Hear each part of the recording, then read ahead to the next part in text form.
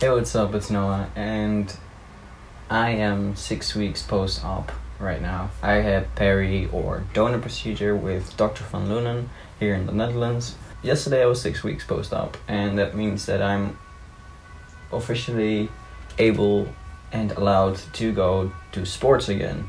I haven't done anything apart from like riding my bicycle and yeah,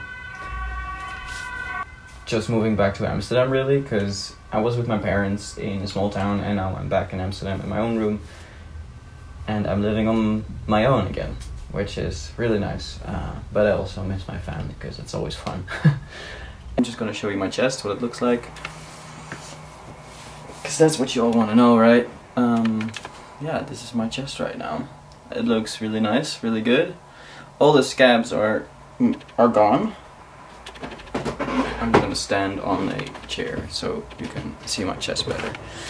So as you can see, this one is much better healed than this side. This one is still like a deflated balloon, which sucks, but I hope it will go down, otherwise I need a revision. I'm just gonna show my nips up close.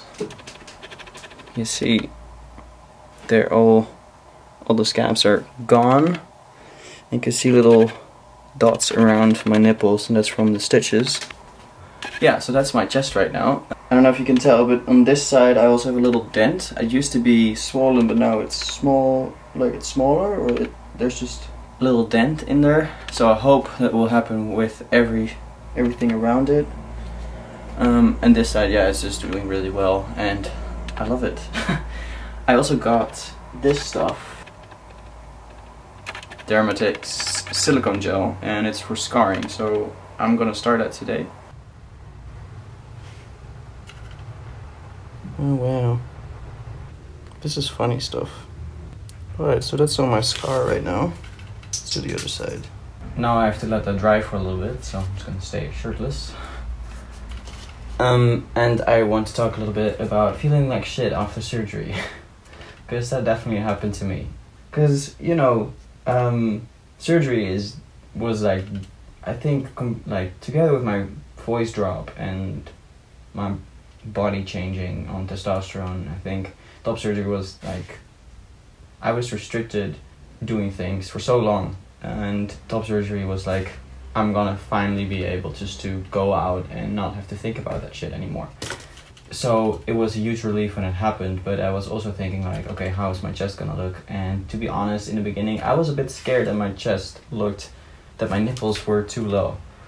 Now I don't think that anymore, because I've seen other chests and I think they look actually quite perfect.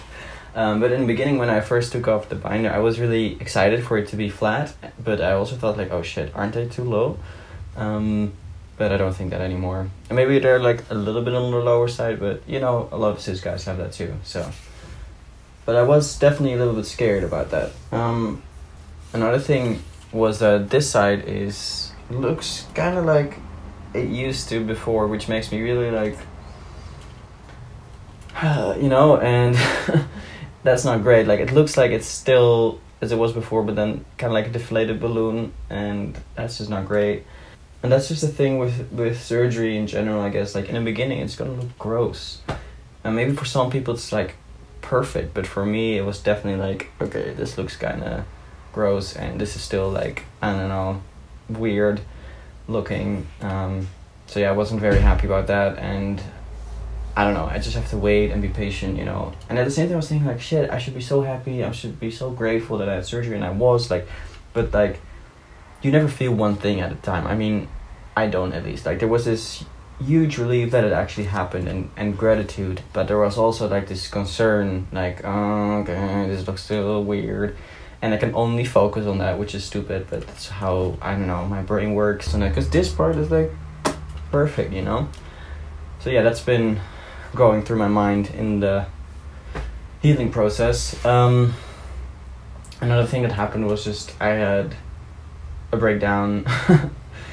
I was just talking to my dad about how sometimes some family members still call me she, and they do it, you know, by accident. They don't do it to hurt me or anything, but I never really said anything about it because I just didn't even want to acknowledge it, that it was happening, you know, because it's just painful, and I don't want to, you know, end up in a conversation about like, oh, but we didn't mean it like that, and blah blah blah, and then I just know like it's gonna happen again, so it's just like I'm just gonna ignore it because that works.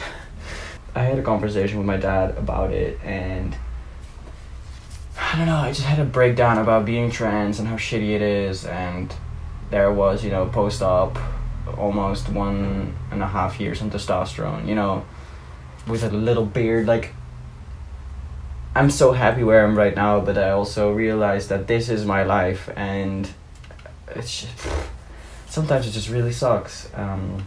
Yeah. And yeah, I cried. Yeah, and I felt like shit.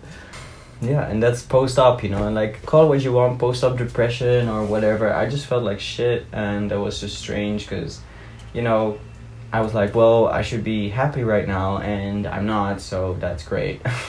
But, you know, like, the day after I felt much better because I had that talk with my dad about, you know, people misgendering me, and that was nice, and he, you know, he understood, and he saw how much it meant to me if people, you know, really made an effort and tried to help each other to not misgender me, because that'd be nice. Also with the holiday season coming up, because that's a huge thing for a lot of trans people, I suppose, you know, because family members and yeah.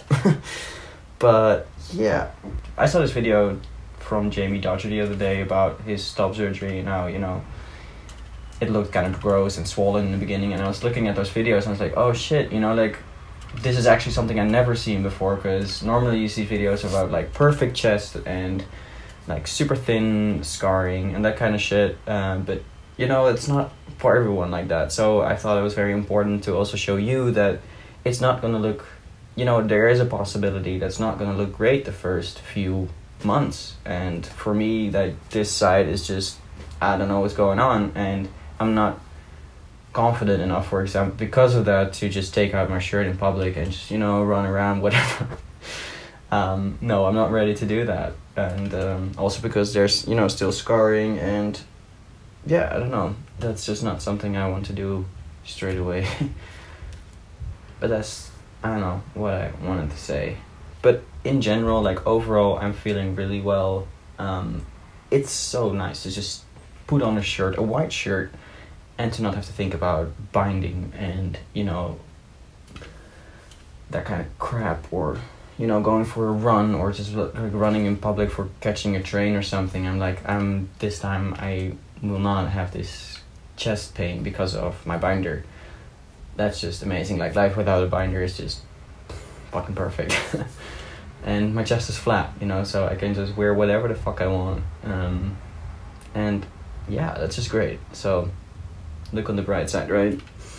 But yeah, I also just want to say that not everything is great, even after top surgery, or, you know, being 1.5 years, almost 1.5 years on T.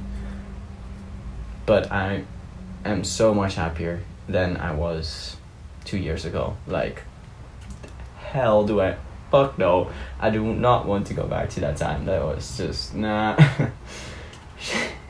No, things are way easier right now, but being trans is not something that I can just, you know, forget. It's still a part of me, and it's gonna bother me. But yeah, that's just how it's gonna be. And I just have to accept the fact that this is my life. So yeah, that's it for this week. I hope you have a great week, and I hope to see you all next time. Later.